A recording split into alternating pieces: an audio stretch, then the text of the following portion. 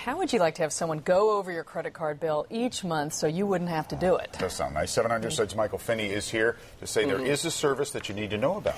Yeah, we all say we check our credit card. You tell us all the time. I know. Yeah, but what we all mainly do is scan it, and if there's no glaring error, well, we feel pretty good about it. Well, now there's a new service that will check your bills for you. A computer does the work, and you profit from it. They picked it up. And Thomas McLeod accidentally left his credit card at a toy store, and it was picked up by a thief. And someone had purchased over $500 worth of fresh seafood down at the market on my credit card.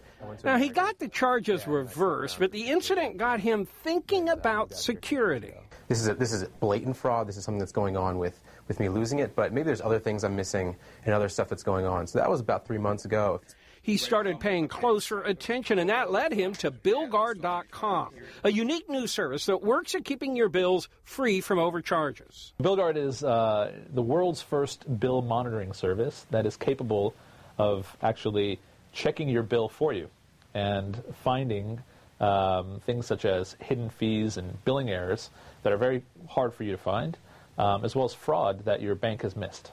BillGuard does that by looking for complaints on the Internet, going to the BBB, Twitter, complaint boards, anywhere, then applying those complaints and concerns to your specific bill.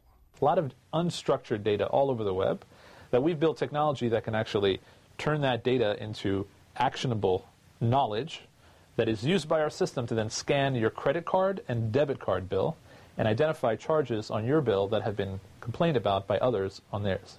That collective knowledge and BillGuard's insider information has helped Thomas. So far, BillGuard found a reoccurring charge of $12 a month that he canceled and $40 in overcharges from his bank.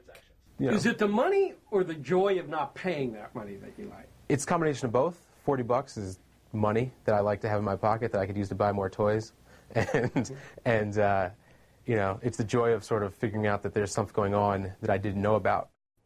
And for now, anyway, the service is free. In the future, phone bills will also be monitored, and eventually, with a premium service that you have to pay for, you only have to complain about the overcharges. BillGuard will take care of that, too. Boy, that's all pretty attractive. It is nice. All right. Sounds like a deal. Thanks, Michael.